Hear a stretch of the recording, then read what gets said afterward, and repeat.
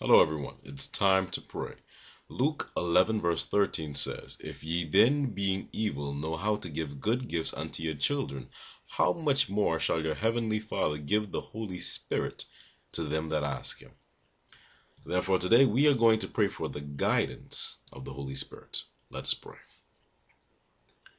Dear Heavenly Father, we thank you for life. We thank you for grace. We thank you for your blessings. We thank you for your love. We know that you said, "Ask and shall be given unto you." And therefore, Father, we are asking for guidance from the Holy Spirit.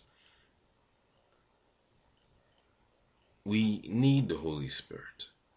But not only do we need the Holy Spirit, we need the Holy Spirit to lead us. The Holy Spirit, we know, wants to abide in us, connect us with Christ, to bring consecration, to bring change, to produce fruit. But there's one problem in the way, Father, and this is a big problem. We're in the way. Human self-sufficiency, human understanding, human reasoning, human logic says that the one person I can trust is myself, but the heart is wicked. A sin has affected us that I can't trust myself. The only one I can trust is you. I must trust the Holy Spirit to take charge for my day. Not for me to plan my day and say, "Holy Spirit, work with me." Or to say, when I need the Holy Spirit, He will appear. But to let Him take charge from the moment I wake up in the morning, from the moment we get down for our worship, and we continue on throughout our day. When we head to work and every encounter throughout the day, we're following the Holy Spirit.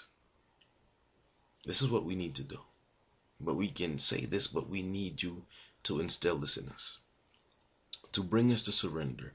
To bring us daily to come to the foot of the cross and say, "Father, I need you. I need the Holy Spirit to guide, to take charge, for my entire day to be under His course." Father, this is what we pray for. This is what we ask for. This we pray.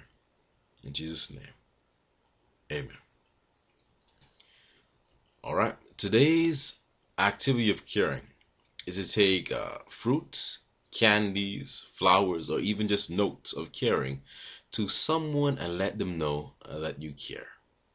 Trust you will be truly blessed by this activity. Have a God-blessed day.